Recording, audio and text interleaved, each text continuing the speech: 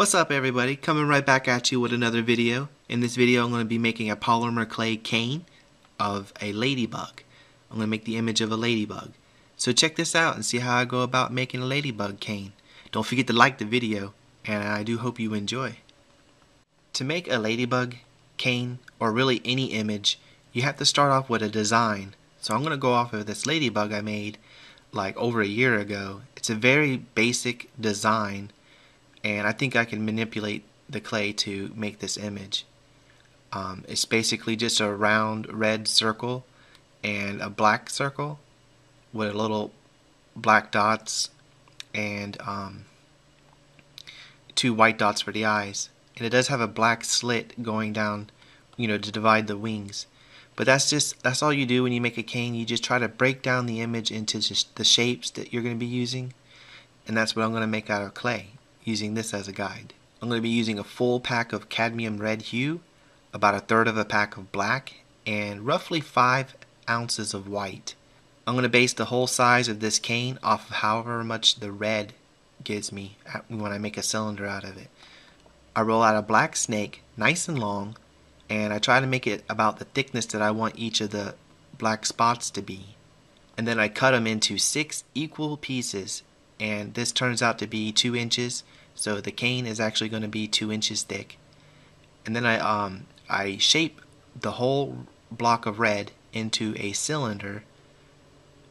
Then I take my knife here and I make a mark in the middle, and then I make 3 more marks going across. Each of those marks will be where the dots wind up. And then I take my stylus tool and I make a little dent on each line where I want those dots to be. Once I got that all figured out, I just cut each of those dots in half, basically cut on the line, and then I use my knife again to make a mark going all the way through, a straight line for me, and I cut those out using a little cutout tool. That's a homemade tool. I have a video on how to make homemade tools. But once I get that cut out, I take 2 of those black strips and I put it back in there. And basically it allows it to sink down halfway, which is really all I need. And that just keeps it from getting flattened when I mash these together. It'll have its round shape, and that's what you want. You want to keep that round shape.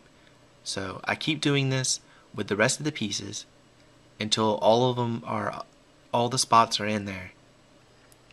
I then cut all the little excess pieces off with a little palette knife. That way nothing's sticking out on both sides.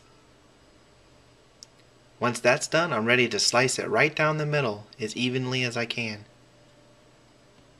And then I roll out a piece of black and kind of flatten it out with a little polymer clay roller. And I set half of this down here on it, and I let it hang over just a little bit. I don't know if you've seen that, because there's a little indent at the bottom where the red kind of hangs lower than the black. I made sure to try to follow that. And then I just put the other side on there, line it up really good, and then cut the excess off using my little knife. And that is basically the body of the ladybug. It doesn't get any more complicated than that. The ladybug's body is done. Now right now I'm showing you how you can make you a cylinder, and once you get it the size you want, you cut it out. But I forgot to film, so I'll show you here. To make the eyes, all you do is you cut down the side of this cylinder, and then you can put your white pieces in there. Once you're done with that, you wrap it with 1 sheet of clay to ensure that both white spots are completely closed and surrounded by black.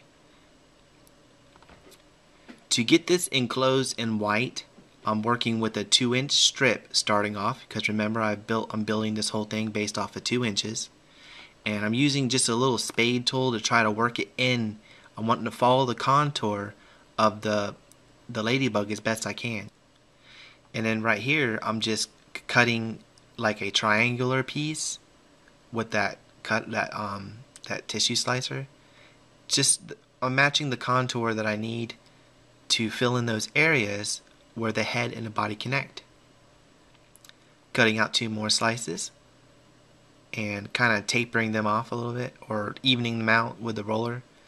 And I'm just putting 1 thick quick layer around this, but if you notice, it's oblong because it's not a true circle. The head is a circle and the body is a circle, but they're both sharing the same space, so that causes it to look like an oval.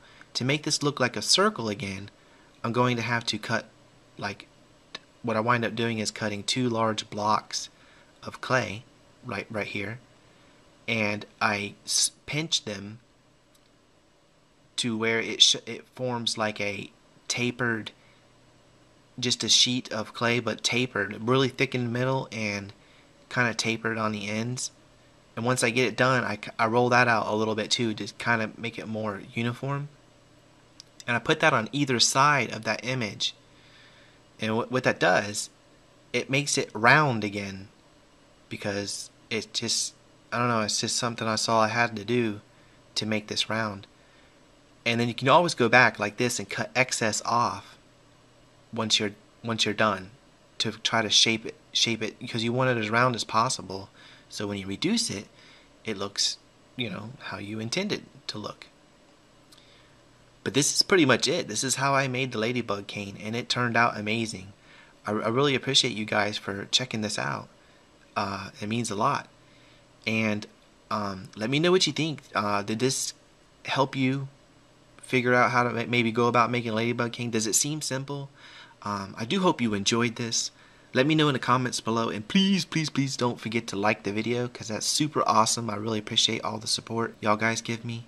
Thank you so much for watching this. Until next time, I'll see you here again soon.